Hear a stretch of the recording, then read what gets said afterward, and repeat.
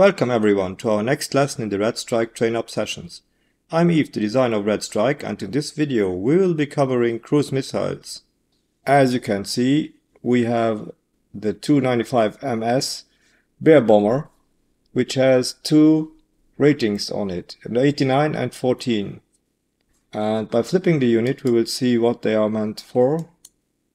So we have two cruise missiles that this bomber can carry, AS-15A and AS-4. The AS-15A has a range of 89 operational hexes, AS-4 14 hexes. What does it mean in detail? Let's have a look at the charts. On the missile table we will find that the AS-4 is an anti-ship missile, which can also be used against ground targets, but it has a limited range of still 14 hexes.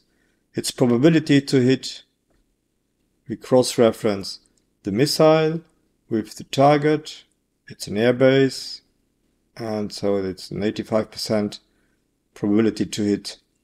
It has a range of 14.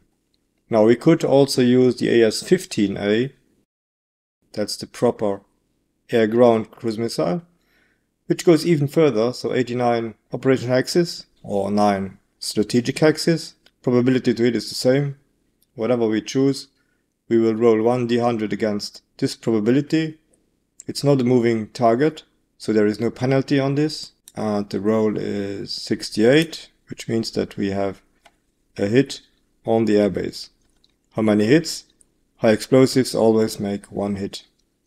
And air units launching cruise missiles may do that once, and then the mission is finished and they return home.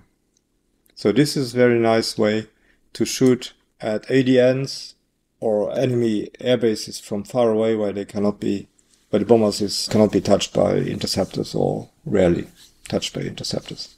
And that's already all for cruise missiles.